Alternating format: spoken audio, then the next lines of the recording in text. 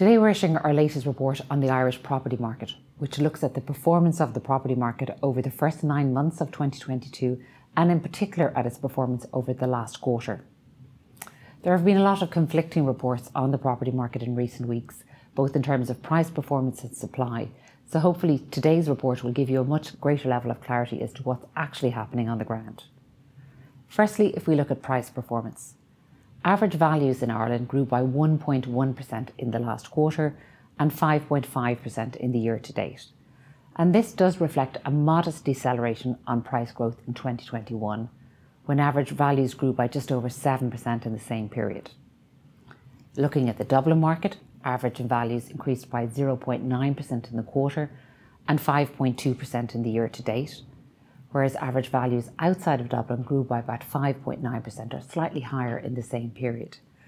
And this trend line of higher price inflation outside of Dublin has been evident for a little over a year now and is unusual in terms of the normal course of events for the property market.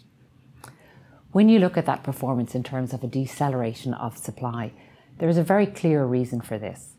In the immediate post-pandemic period, we did see a frenzied level of activity in the market overall. And when this was met by very, very low levels of supply, we saw an above trend level of price inflation for much of 2021 and into the opening weeks of 2022. The combination of a modest increase in supply available for sale in the second-hand market in particular, and the geopolitical challenges that are evident today has led to a reduction in that pace of inflation. However, demand still remains very robust. When we look at supply, our latest analysis shows that there were 15,300 units available for sale in the summer of 2022. Now, this is a very modest uptick on where we were on the historically low levels last year.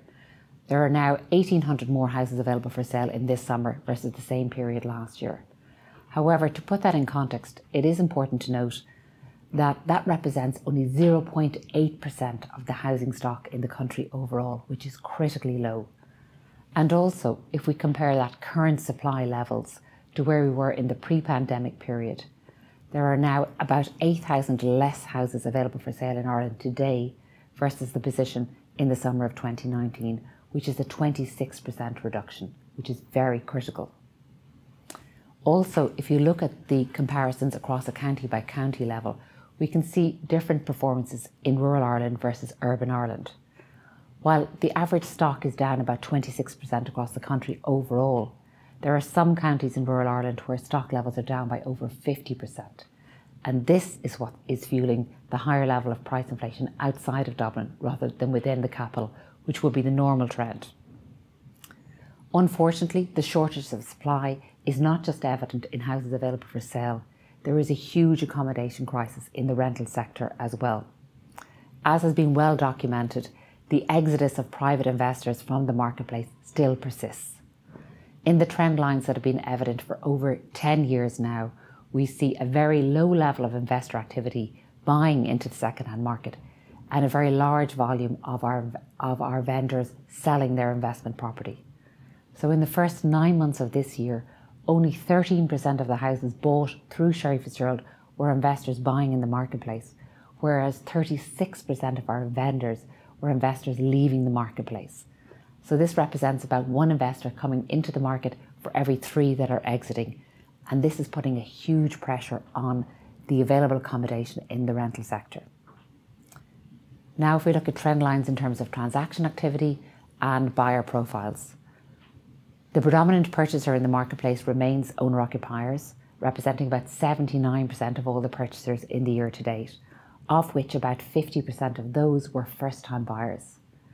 And this high proportion of first-time buyers in the second-hand market is likely to persist in months and years ahead, particularly when we see that contraction in the commencement data, which is beginning to emerge in 2022, which points to, unfortunately, a reduction in the quantity of stock being built in the year ahead rather than the anticipated increase. Finally, if we look at transaction levels in the housing market, there were about 26,240 transactions in the first 6 months of this year, which is higher than it was in the same period in 2019 in the pre-pandemic period. Average transaction volumes are up about 8%, while transactions in new homes are up 3% on 2019 and transactions in the second-hand market are up about 10%. All in all, there is no doubt that we're still in the midst of a very complex and deep-rooted accommodation crisis. And indeed, Budget 2023 in recent weeks was the perfect opportunity for the government to come in with some solutions and policy changes to address this. Unfortunately, it was a missed opportunity. Furthermore, rather than bringing about some significant changes for the rental sector, we saw the government bringing in a €500 tax credit for renters.